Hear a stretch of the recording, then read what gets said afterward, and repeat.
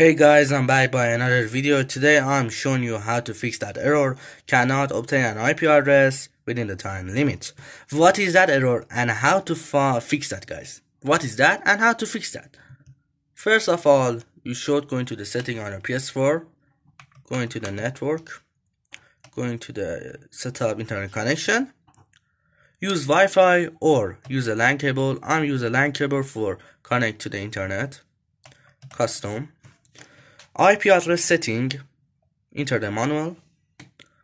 Now, write your IP address, subnet mask, default gateway, primary DNS, and secondary DNS.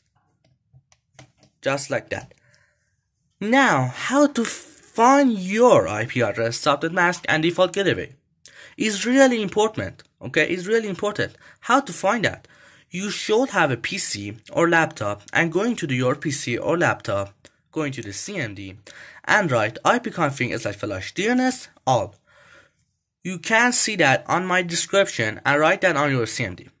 When you write that, you find your IP address, subnet mask, default gateway, primary DNS, and secondary DNS. It's really important. Okay, guys? When you write the all, click next.